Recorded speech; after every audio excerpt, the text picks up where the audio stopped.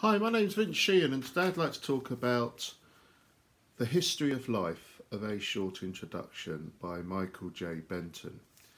And just like to discuss this short book. I'm a big fan of the very short introductions series, and I find them really handy for someone like me who's quite a curious person but doesn't know perhaps as much as he should do, and I think these are really good introductions to subjects, as of course that's what they call themselves anyway, very short introductions. And this is a fascinating one. Professor Michael J. Benton was between 2001 and 2008 head of the Department of Earth Sciences at the University of Bristol. This was published in 2008 actually, and in such a short book, its brief is vast to cover the history of life from its very origins all the way up to where we are today, I guess. We begin with an introduction to paleontology and how reliable the fossil record is, cladistics, etc. And then we come into the first chapter with theories concerning the very origins of life, and with that of course comes into questions such as how old actually is the earth, and with that comes data from rocks, dating rocks, actually seeing how old rocks are, looking at fossil records of the very earliest organisms, and finding the simplest organisms today apparently is a clue to how life itself started. And now parts of this chapter, if I'm being honest, went a bit above my head. It was a bit technical for me. My shortcomings, of course, not the book. Apparently RNA, which is somehow related to DNA, is one of the ways life happened. So I'd probably need to read that chapter again, but it's a fascinating chapter nonetheless. And then from there we go into the rise of sexual reproduction amongst organisms. You'd think it would be more efficient, and it makes more sense for organisms to reproduce asexually, like some do, making clones of themselves, etc. Sexual reproduction has its limitations, but as far as evolution is concerned, it makes life adaptable to its surroundings far more successfully than perhaps asexual reproduction. And it really was a game changer when this started to happen, when sex started to happen. And he goes back to the very earliest, they think what the very earliest organisms were that did start to reproduce sexually. Again, very fascinating. And again, probably something you need to read a couple of times to really get your head around, but And then something remarkable happens in the next chapter, which I'd never heard of, the Cambrian explosion. Somewhere at the end of the Precambrian era, which is right at the very dawn of time. In fact, most of time actually was Precambrian. We don't know much about it at all. All of a sudden, beginning what we call the Cambrian period, is an explosion of creatures in the fossil record, which have skeletons and shells, all in the ocean still, of course. And this is really mind-blowing, how this happened and why did it happen. Did it happen? Perhaps the fossil record is misleading. All these questions are brought up in this fascinating chapter. And then somewhere, I think in the Silurian or Devonian periods, I think that's what traditionally we're told, but I think it's a bit more complicated than that. Life began to come onto the earth. And it's really weird to think that at some point the earth was just barren, a barren rock. But apparently it was. And at some point animals, creatures began to, and plant life of course, plant life first, began to stretch out beyond the waters.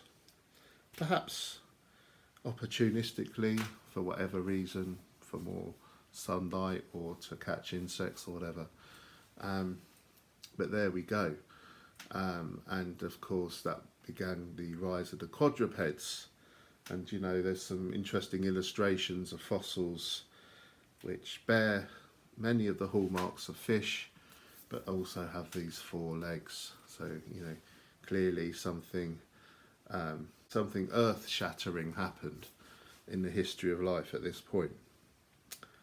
And then we come into the Carboniferous period, where apparently the air, the atmosphere was so rich in oxygen, plant life flourished, and animals flourished, creatures flourished. Apparently insects such as dragonflies were huge, worms were huge, aquatic animals were huge. An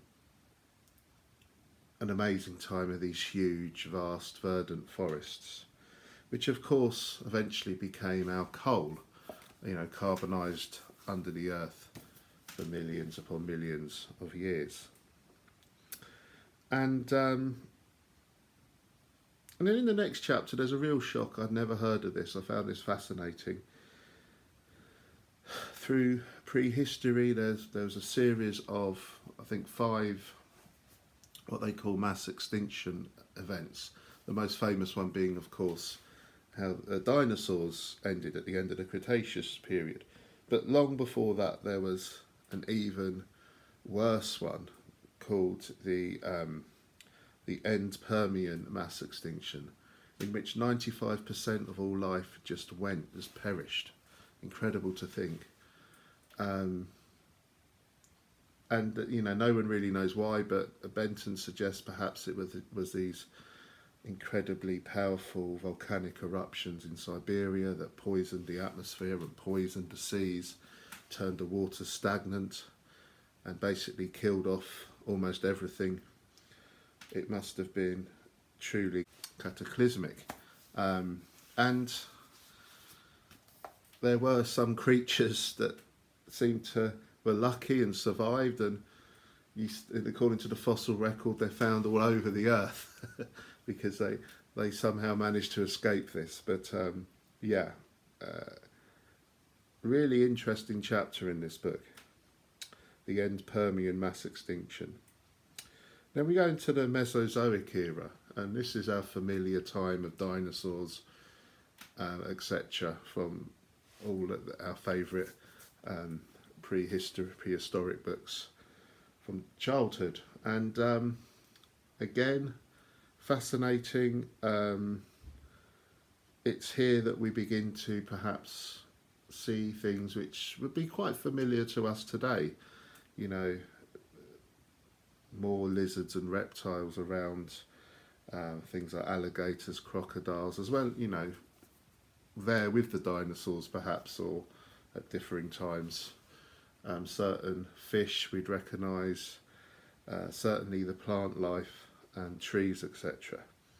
Quite interesting. But of course this ended badly as well, this time with that massive meteorite crashing into Mexico and causing the another extinction event, you know, the most famous one, I guess, where all the dinosaurs were killed because of that, because they think of that meteorite hitting Earth. And that brings us to the final chapter, where we're really almost up to date in terms of this book anyway. Of course it's still a vast period, but you know, the evolution of mammals coming to the fore, horses, of course, rhinos, elephants, etc., all adapting to their surroundings. And we have, of course, primates, monkeys, apes, and eventually humans as well. A fascinating chapter which really brings us up really to now.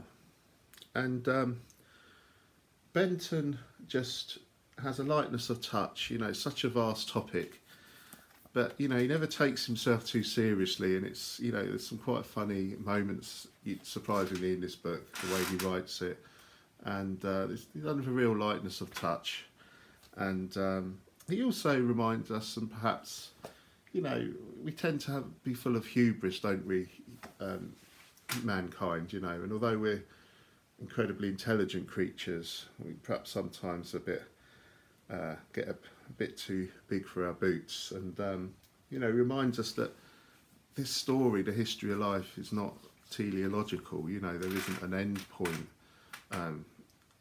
from what we can see through evolution. You know, these mass extinction events, the way life adapts in sometimes quite unexpected ways, and humanity mustn't ever think that it's somehow got its grip on the forces of nature. So yeah, a fascinating book, and I think one of the strongest in the very short introduction series, certainly one of the strongest I've read. I've just included a brief slideshow of some of the main points and ideas in this book. Thanks for watching, bye.